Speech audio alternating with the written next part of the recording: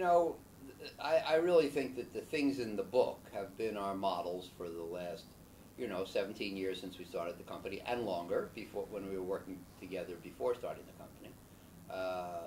It's not an algorithm. It's a mindset. I think that we always try to stress the danger of overconfidence or hubris. And I frankly forget if I put it in the book, but it's better if you kind of invest scared.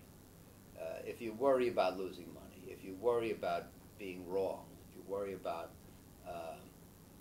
being overconfident, because these are things you want to avoid. They should be foremost in your mind. You should never, I mean, the most dangerous thing is to think you've got it figured out, or that you can't make a mistake, or that your estimates are right because they're yours. You have to always recheck your information, bounce your ideas off yourself and others. But on the other hand, it's really not a good business for people who don't have some ego, because you have to do the things that Dave Swenson describes as lonely and uncomfortable, as I think it was Everard who said that it's warmer in the crowd, in the herd, but if you only hold popular positions, you can't do better than average by definition, and I think you'll be very wrong at the extremes.